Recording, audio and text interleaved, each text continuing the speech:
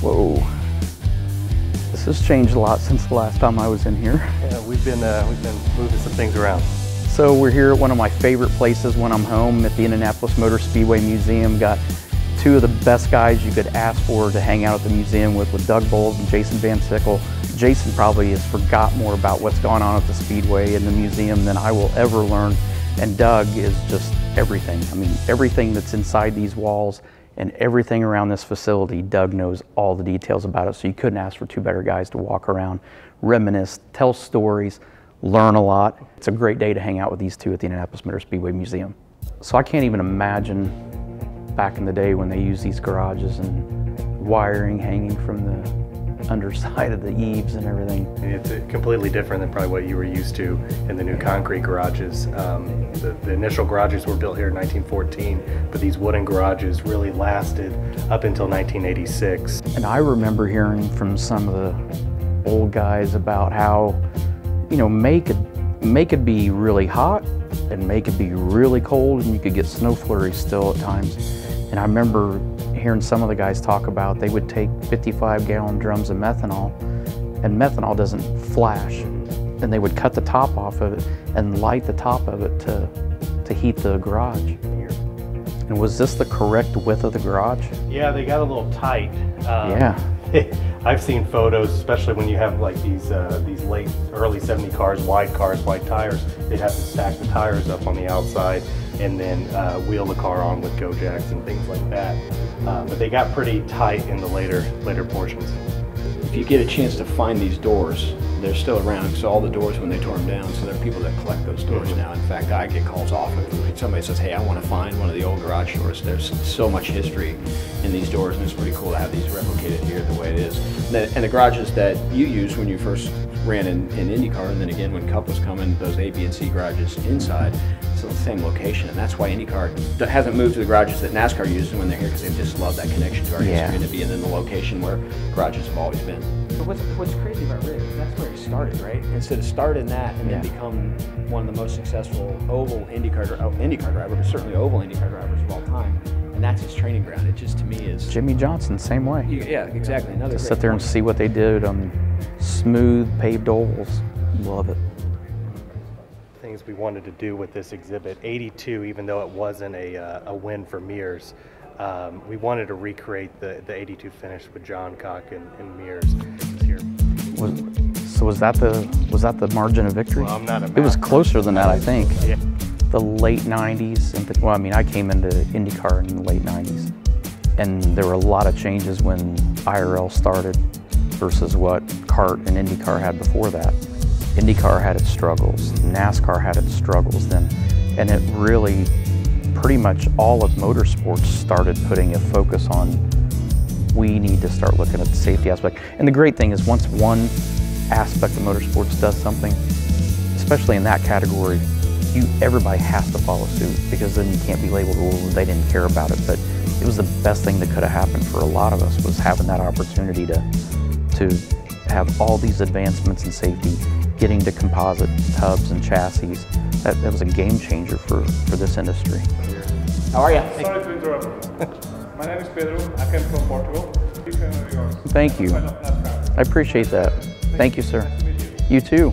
Thank you for coming. So I didn't get to spend much time with Al, but knew I had a helmet collection. He asked if I had all the Indy 500 winners. I said, no, not yet. I don't have a Mears helmet. I don't have an Al Senior helmet. So literally I am in California getting ready to go to the track at Fontana after I'd retired, and the phone rings and I look at it and it's an Albuquerque number, and I didn't answer it because I thought it was a telemarketer. Didn't recognize the number, so I didn't answer it. Finally, the next morning, on Saturday morning, it rang again. I'm like, telemarketers don't call on Saturdays. I'm like, better answer this. Put the phone in my head. Tony, this is Al Unser. And I about dropped the phone. And at that moment, I'm like, I didn't answer the phone twice the day before that was Al Unser. I bet I've had a 45-minute conversation with him, and the best thing out of it, which he knew I had the helmet collection, and he sent me a helmet that was one of his that he had, and probably one of the coolest things. And in the meantime, I had actually got an Al helmet from 1970 that was signed. Wow. But then this was one that he sent me. It had a knob on it, had the speakers in there, in the helmet, and you could dial the volume up on the right side, which I thought was odd because probably going to be leaning up against something.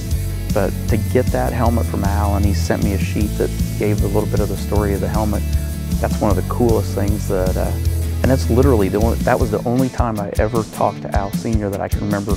Maybe at the track when I started in '96, but to have an uninterrupted call with Al Unser Sr. was something that I'll never forget that moment. You know, with the Unser family. Good hands. What is that back there? The noise, it's a garage door. The building's pressurized and the garage door on certain days starts beating. I remember in '99 when I ran the double, I remember coming, and nobody was allowed to stay inside the racetrack at night. Correct. Yeah. And I remember Tony letting me stay in the infield and in the bus lot now, beside the garages. And I got back about 1 o'clock in the morning from running in Charlotte, and I'm not joking. It was alive. The whole place was alive. And I've told this story to people and they look at you like, come on, man.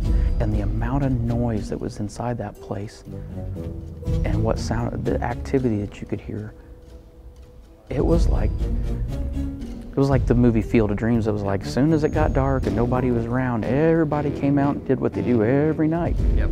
And you could hear it. It's funny, I've never been a big believer in that. I've been here 13 years, and you hear stories from people who worked here forever, just the things that feel that way. I'm telling you. If you walk around this place at night when nobody's here, back of the grandstands, along the front stretch, it's alive. You know, you see all these TV shows and paranormal activity and this and that, and I don't believe it. I don't believe any of that stuff.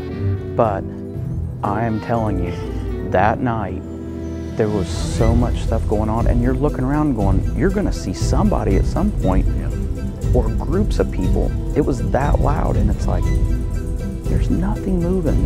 You physically could not see anything, but you closed your eyes, and you could hear everything. Well, here's a car that you're familiar with. So when we came originally, when we got ready to do AJ's tribute the year here at the Speedway, they wanted me to drive the 64 car. So the 61 car was sitting next to it. And they said, well, Anthony's going to drive this car.